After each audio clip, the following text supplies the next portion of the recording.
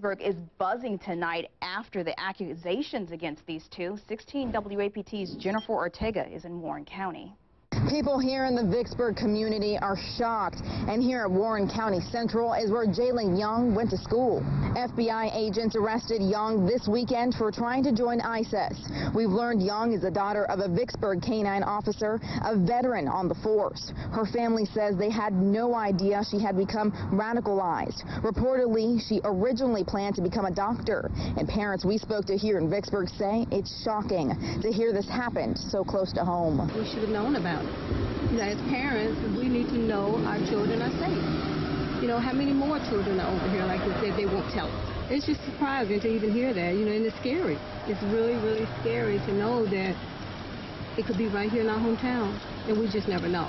Federal agents also arrested Mohammed Dakala at the Golden Triangle Regional Airport near Columbus, Mississippi. They're both facing federal charges and are being held with no bond. In Vicksburg, Jennifer Ortega, 16 WAPT News.